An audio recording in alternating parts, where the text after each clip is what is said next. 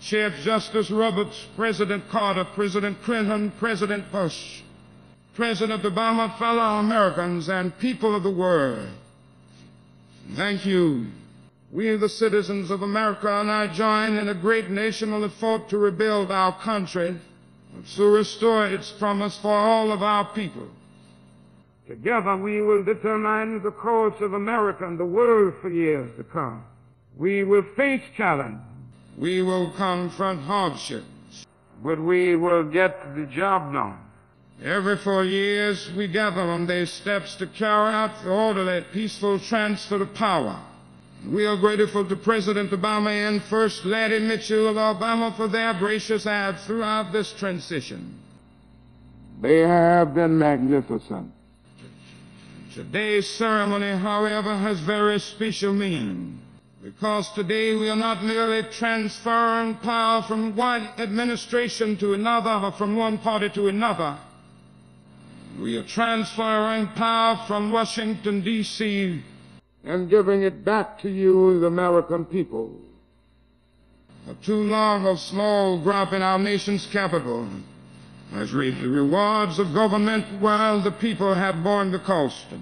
Washington flourished, but the people did not share in its wealth. Politicians prospered with the jobs left and the factories closed.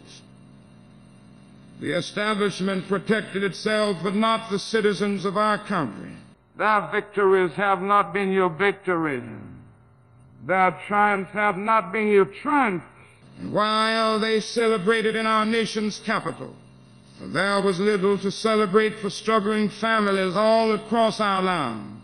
That all changes starting right here, right now.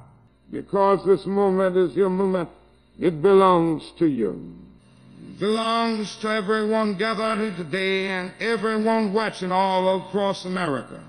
This is your day. This is your celebration. This, the United States of America, is your country. What truly matters is not which party controls our government, but whether our government is controlled by the people. January 20th, 2017 will be remembered as the day the people became the rulers of this nation again. The forgotten men and women of our country will be forgotten no longer. The veteran is listening to you now. You came by the tens of millions to become part of a historic movement, the likes of which the world has never seen before.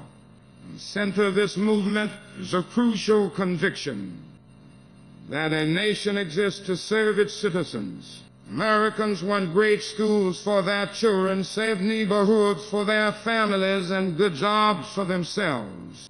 These are the just and reasonable demands of a righteous public.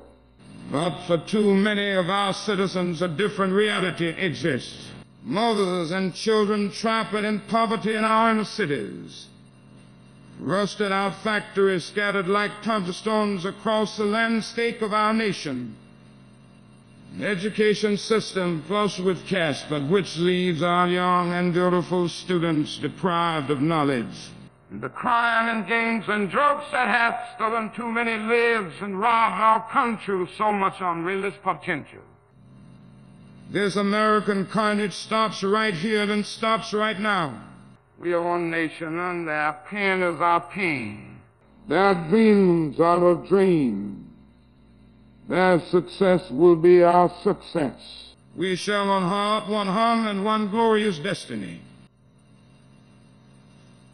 The oath of office I take today is an oath of allegiance to all Americans. For many decades we've enriched foreign industry, the expense of American industry, subsidized the owners of other countries while owing for the very sad depletion of our military.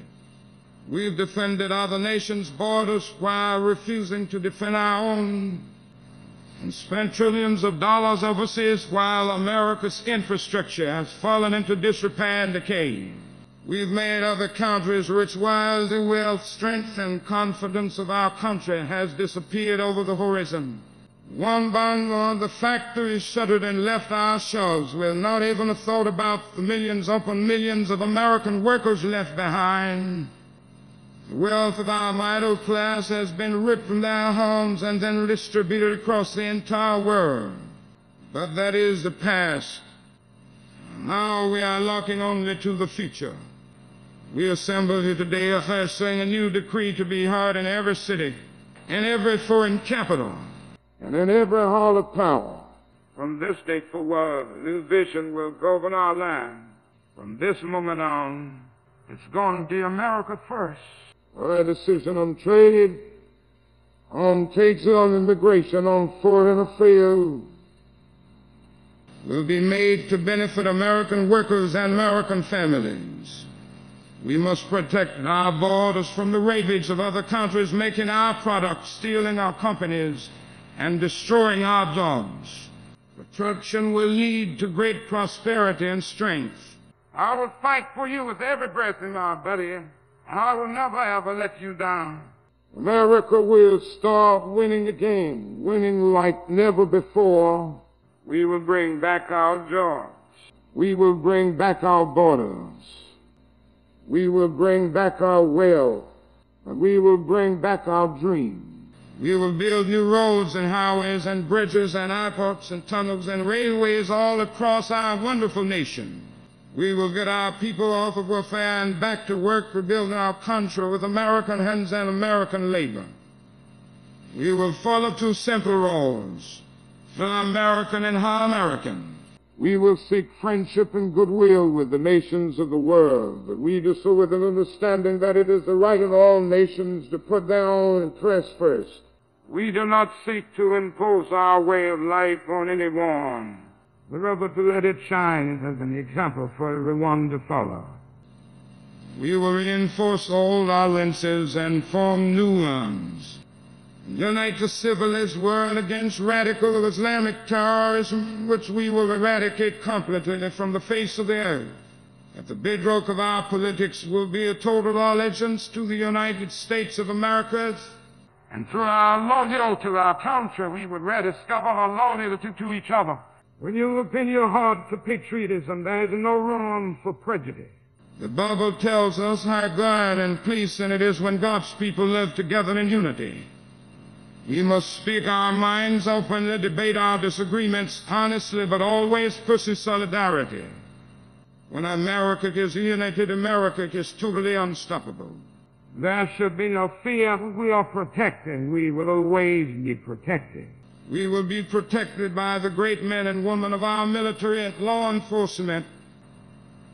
And most importantly, we are protected by God. Finally, we must think big and dream even bigger. In America, we understand that a nation is only living as long as it is striving. We will no longer accept politicians who are all talk and no action, constantly complaining but never doing anything about it. The time for empty talk is over. Now is the hour of action. Do not let anyone tell you it cannot be done. No challenge can match the heart and fight and spirit of America. We will not fail. Our country will thrive and prosper again. We stand at the birth of a new millennium, ready to unlock the mysteries of space, to free the earth from the miseries of disease, and to harness the energies, industries, and technologies of tomorrow. A new national pride will stir our souls, lift our sight, and heal our divisions. It is time to remember that old wisdom our soldiers will never forget. That whether we are black or brown or white, we all bleed the same red blood of patriots. We all enjoy the same glorious freedoms. We all salute the same great American flag. Whether a child is born in the urban sprawl of the wind-swept plains of Nebraska, look up at the same night sky, they fill their heart with the same dreams, and they are infused with the breath of life by the same almighty Creator. So do all Americans in every city near and far, small and large, from mountain to mountain and from ocean to ocean. Hear these words. You will never be ignored again. Your voice, your hopes, and your dreams will define our American destiny. And your courage and goodness and Love will forever guide us along the way. Together we will make America strong again. We will make America wealthy again. We will make America proud again. We will make America safe again. Yes, together we will make America great again. Thank you. God bless you. God bless America.